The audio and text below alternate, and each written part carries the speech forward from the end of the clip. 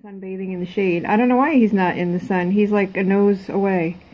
But Paul is here, so we're about to have company. I was here all day. And so Buddy's been wearing the mint bark collar for a couple days. And so don't let him in yet. Let him knock and all that so we can see what Bud does. Just sit down like we don't know anything's going on. I think it's open.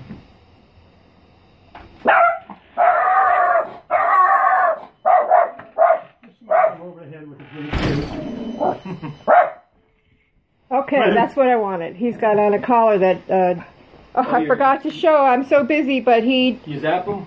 it's the vibration, not a zap, and he's going to get it again. It doesn't work. No, it did. I know some of them, they start with that. They get the vibration first, and if that doesn't work, then they get a little shock. I have a shock one, and it was too much. It's probably meant for a bigger dog. Just cut it in half. Well, he felt that.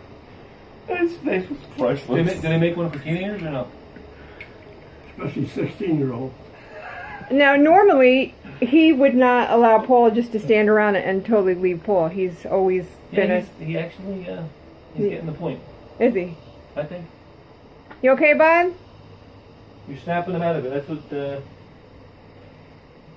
how are you doing?